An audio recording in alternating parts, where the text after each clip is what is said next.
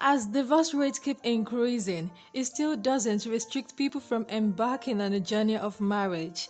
It is true that we all want to show love and also want to be loved. That being the case, in this video, we will be discussing marriage issues that sometimes leads to divorce, which are actually avoidable.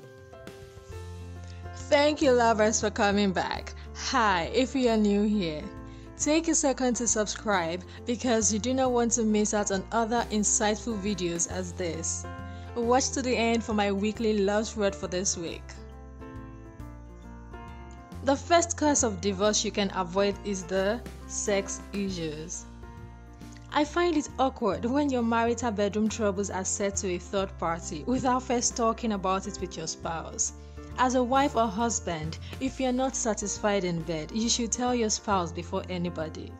If there are things you want him or her to do for you or to you, lovers, let them know.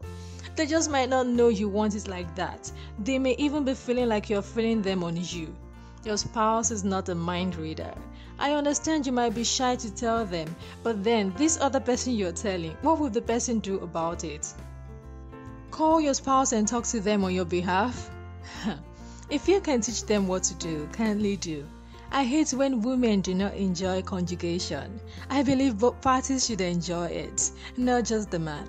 But the bitter truth is, in most marriages, men are the only ones who truly get satisfied. This is not fair. This should be attended to. Don't just turn around when done. Ask if she is satisfied too. Okay, let's say she decides to say she is. She is your woman. You would know when she is just letting it go. It is time to stop getting divorced for issues that can actually be sorted out amicably. You can agree with me that your spouse cheating on you could be the result of someone satisfying them more than you. One last thing here. If you are impotent, be fair enough to tell your spouse before marriage. If they want to go ahead with the marriage, that should be solely their choice, not deceitfully getting them married to you. In the same vein, if you cannot get pregnant, tell them. Don't just admit they will understand or for fear of losing them get into the marriage like that. We are tired of seeing marriages from the outside and believing marriage cannot be sweet because of issues we see in it.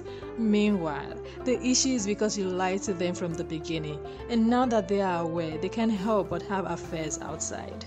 This is not a judgmental video. No one is blaming anybody.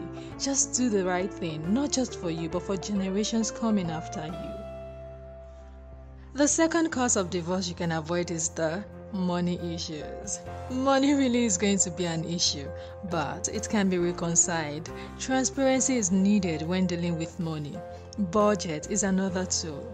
Don't go beyond your budget, and if you are going to, go slightly above it. Lovers, your spouse, if they have your best interest at heart, should be able to help, understand, and resolve your money issues calmly. If you are the one that keeps money better than your spouse, you'll be in charge of the family spending. Being indifferent to how your spouse spends their money will affect you on the long run. Even if they are stubborn and won't listen, my dear, keep fighting through it. If they don't understand today, they will understand tomorrow. And you will be glad you didn't stop talking and correcting. Once your life is tied with that person maritally, my dearest, unless you have a plan of not being ruined financially, be very involved in the financial aspect of your spouse. The third cause of divorce you can avoid is the disrespect to in-law issues. It is very easy to throw tantrum when it is not your biological parent that is talking to you anyhow. Sometimes, your in-laws can be so funny with decisions they make on behalf of their children that you are forced to ask some questions angrily. To be on the safe side, use the silence method. Nobody holds words against someone who didn't say anything. They will just say you didn't say anything. You were only looking at them. If you really have something to say, make sure most of the family members are around, so no one who is reporting what you said would add to it, because everybody heard it for themselves. One other thing to master while talking is the tone of your voice. No matter how angry you are, learn to balance the tonality of your voice. It will save you a whole lot of trouble. Also, do not bother about when someone decides to lie about what you didn't say. It can really be frustrating, but learn to let it go, all for yourself.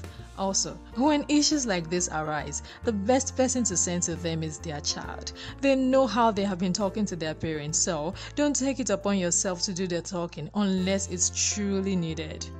Just forget the issues, no matter how painful, and remember, your spouse is all that matters to you. For my last word for this week bonus, it is taken from James 5 verse 13. It says, "Are you hurting? Pray. Do you feel great? Sing." This is the Message Bible translation. Comment down below. I will make it work if you watch to the end of the video. Don't forget to like if you enjoyed it and share if you found this video informative. Subscribe if you haven't. See you in my next video. I love you all. Bye.